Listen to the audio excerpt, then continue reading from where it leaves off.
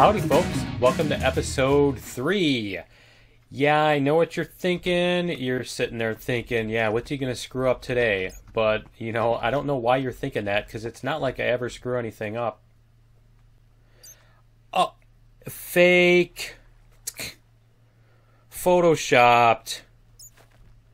Oh, come on. That was my stunt double. Come on. Oh, okay. Anyway, yeah, whatever. Let's get going here. And the first thing I wanted to do is I've got some XP, so I wanted to do this, and we're going to craft a super XP frame. And what does this do, you ask? I'll tell you. So you put this on the wall, and when you punch it, you right-click on it, and it will give you XP bottles. Yay! And then you can break the XP bottles. They act like the. There we go.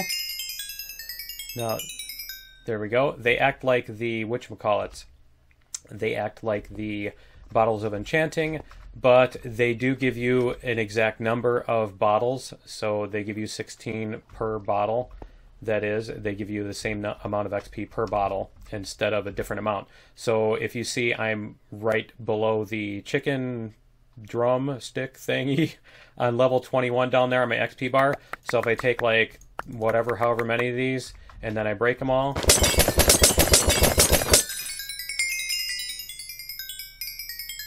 I end up at the same spot. So you don't lose XP in the process of doing this, which is awesome. So I'm going to grab all of these. There we go. And we'll put these away in the valuable chest. There we go. And another thing that's nice about these chests, one of the little handy little things in here is the sorting. And so you can sort in different ways, and it will sort your chest for you. It'll sort all your valuables or whatever. And you can do the same thing with, look at this mess, and so you can sort it like this by order, or you can sort it in columns, etc., etc. And it's night, so I will sleep.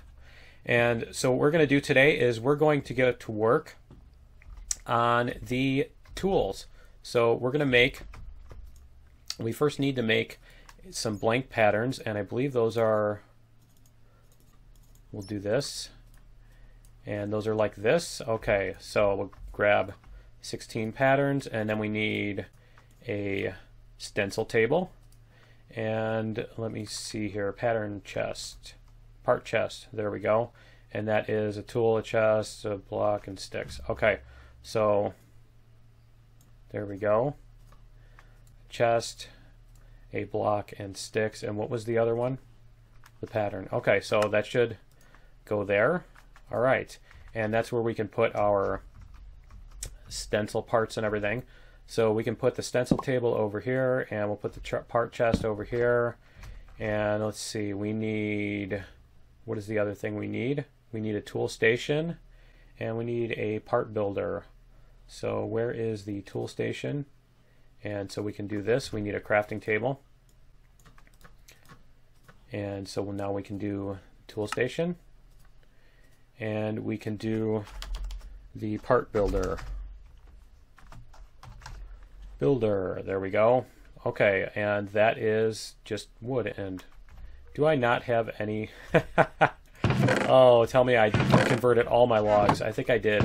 So let me go quickly grab a log here.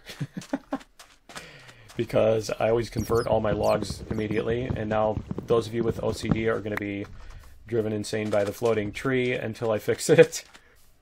So don't look at that. Just don't look at it. Stop looking. Stop. Okay. So let's try this again, and there we go. So we have a part builder, and that's going to not match as well. And we also have the tool station. Now let's see if I put, I think if I put the crafting table here, yes, it will. Now when you click on the crafting table or any of these, you get the tabs. So you can do all of these things in one little, you don't have to screw around with all of this, with coming in and out of the interface. So we put our blank patterns on here, and what we need to make, we're first going to make a pickaxe. So we're going to make a pickaxe head, and we're going to grab that. And this little material cost that you see on there is how many of these it's going to cost to make that thingy. We need a handle, a tool rod, and we need a binding pattern. So let's take these and we'll go to the part builder, and we're going to put our pattern on the part builder, and we're going to put our material on here. Now see, this says material cost 2. It's going to cost 2 cobblestone in order to use this, in order to make this. And so we're going to do the same thing with the tool rod pattern, and actually I don't think we need that right now. And we're going to do the binding pattern, and we'll make one of those. Okay, and that should do us for right now. And the other thing we need to do is we need to get some, there we go, some of this, and I'm trying to decide whether I should do more than that, but I think we'll start with this. So we're going to make some bronze, is the word I was looking for. I was saying brass a couple times last episode, I think, but bronze is the thing we're looking for. Now when the copper and the tin both melt in the smeltery, they will automatically convert into bronze. As you can see here, the bronze is increasing and the copper and tin are decreasing. So there we go. And now we're going to put the bronze on the bottom. Actually, we need to put the gold on the bottom, or the clay. We'll use the clay because we're going to make our molds here. So we will take our pickaxe head, and our clay is on the bottom, and we'll pour the clay into the mold. There we go. And the stone thing is going to break. There we go. And now we have a clay mold. And now we switch to the bronze, and we are going to make a bronze pickaxe head. So there we go. And it's going to heat up, and the clay thing, as you can see, the clay thing disappeared. The cast disappeared. And so the other thing we need to make is a stone binding. So we're going to put the clay on the bottom again. Not a stone binding, we need to make the binding cast. And the binding we are going to make out of copper. And let's see, so I need to put in more copper, and we'll let that melt, and it's going to be slow just to taunt me. And what is the other thing we need to make here? The other thing I was going to make while that's smelting is I was going to make a handle. So let's do that. I'm going to make a bone handle for later. And we'll put this back here. Okay, so this should be, there we go, there's our copper. So we're going to make our binding out of copper. There it is. Nice. And we are going to make our handle out of wood. So there's our handle. Okay. Now we're going to go to the tool station, which I could have done in the GUI, and you select a pickaxe, and you see you need these 3 parts. You need a tool rod, the pickaxe head, and the binding. So we'll put on our tool rod, our pickaxe head, and our binding, and it's going to give us a bronze pickaxe. Now each of these materials has special things that it does for you, and you can look those up in this book here. Not the squid won't tell you. The book will. So you go into this book and it'll show you all the tool materials, so you can click on this and it'll tell you that the wood will add, depending on what you add it to, if you make the handle out of it, it makes this, and it gives you some regeneration. And this, it's every once in a while you just take like a half a heart of damage, so you'll be mining and you just randomly take a half heart of damage, which is kind of funny. And so yeah, those are all the materials that you can use to build stuff, and a lot of these we can't access right now because we're too poor. But obsidian is another one I'm going to be doing, and steel soon, I hope. And bone, as you see here, increases damage, and so that's why we are making the other thing out of bone. So anyway, here is our pickaxe. There we go, and an achievement. So this pickaxe now will run out of durability, but when it runs out of durability, you put it back on the table, you put some bronze on the table, and you repair it, and it's repairable forever. It's not like the other tools.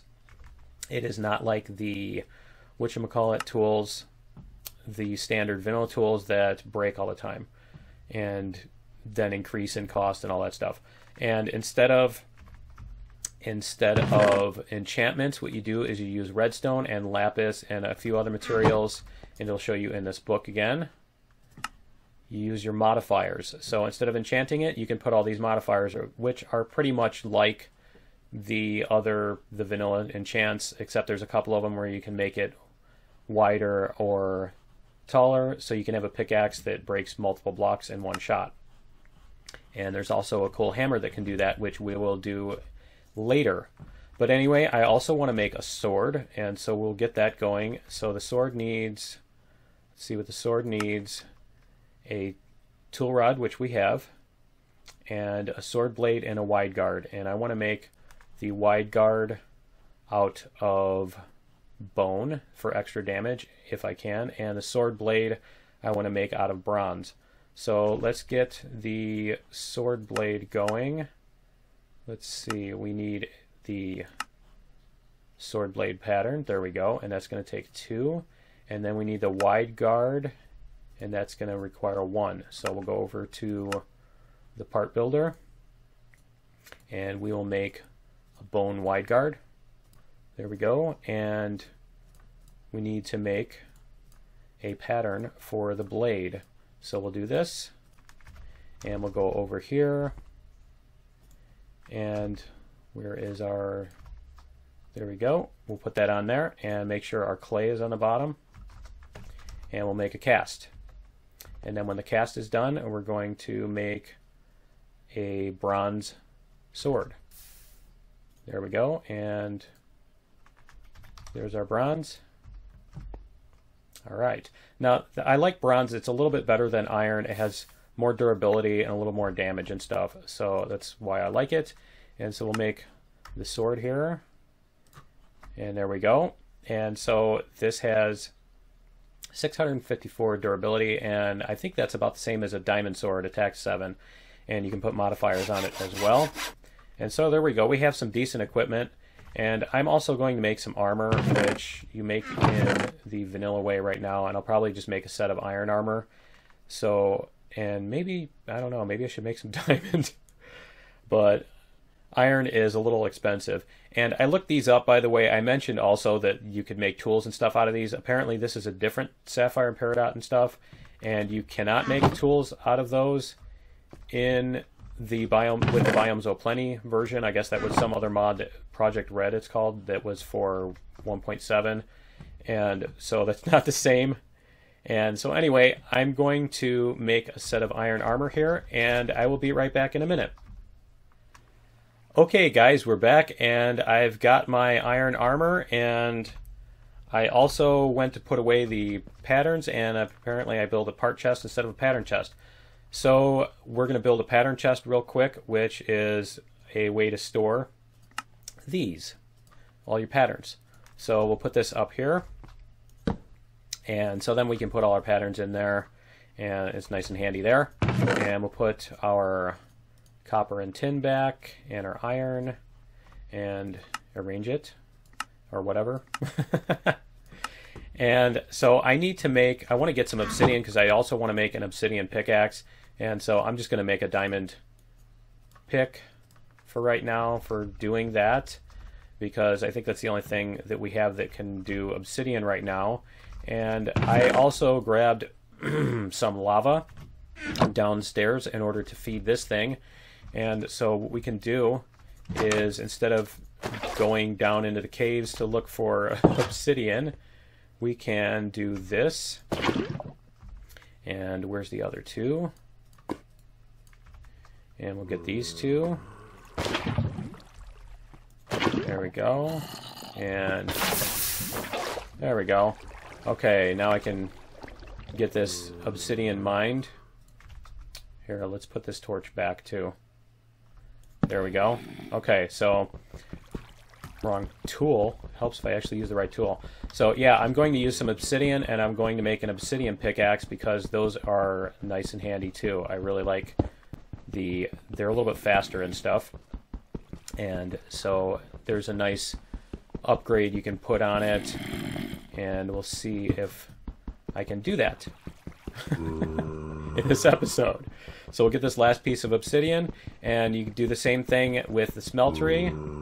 Here we go. You put it in the smeltery, and it melts. And I think it's rather slow to melt.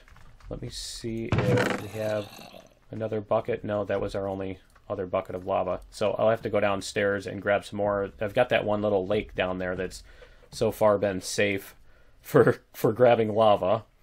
And let's see, I want to do a handle on that. I want to use a stick handle, and let's check the materials real quick to see what I can use to make the binding.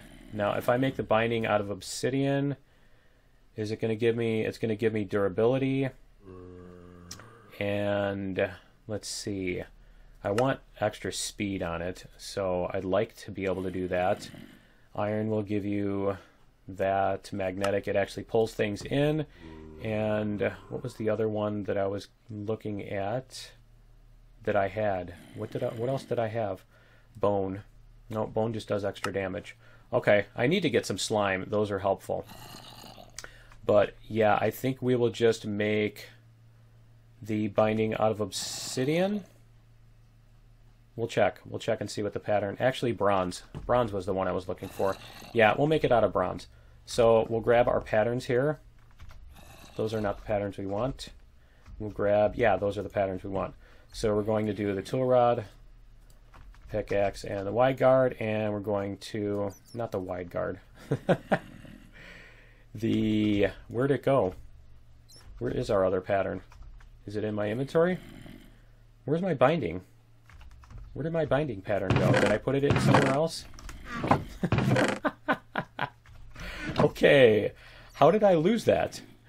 Okay, so yeah, I don't get it. Okay, I will make another one then.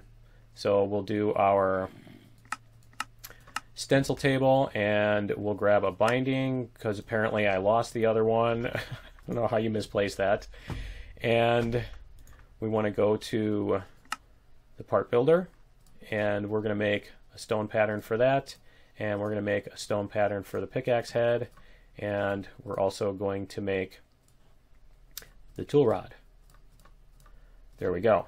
Okay, so we can go over here, and we'll put our pickaxe on,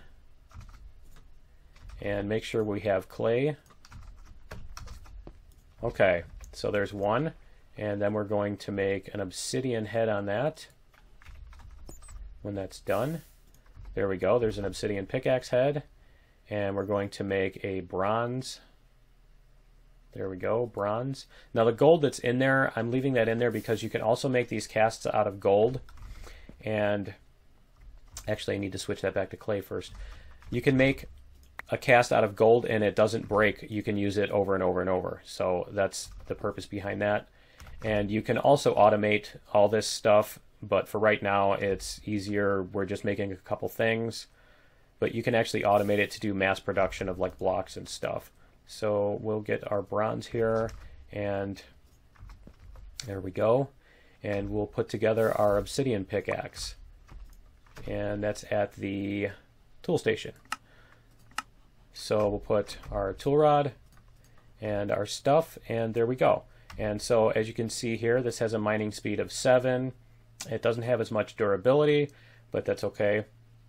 And it also has a higher mining level. So I think you can get, yeah, you can get obsidian and you can pick up cobalt, because cobalt is 1 level above obsidian. So there we go. And we can also put haste on that, and I'll show you what that does. And I also need to make, I should make this one into a fortune pickaxe, but we will, yeah, we'll grab some lapis here too. So the tool station, you put your tool on the tool station, and you put your redstone on here, and as you can see, you can use up to 50. And so our speed will be 7.07, and here the speed is 12.18. So our speed goes up, and we put more haste on here, and we can go up to speed 16. So I will show you what that looks like, and I'm going to save the other modifier because I want to make a different modifier on that. But here, this is how fast this one goes compared to this. And why did I just get XP for breaking a block? Oh, I think that's part of the thingy on here. Well established. Yeah, the copper binding, you get XP for that. So apparently you get XP for breaking stone, which is really cool. But anyway, I'm going to use these and go do some more mining. So I will see you guys in the next episode because we're out of time for today. So join me in episode 4 where we will make some even cooler tools and get some more of this area cleaned up and actually looking decent and cleared out and everything. So we will see you in episode 4. Later!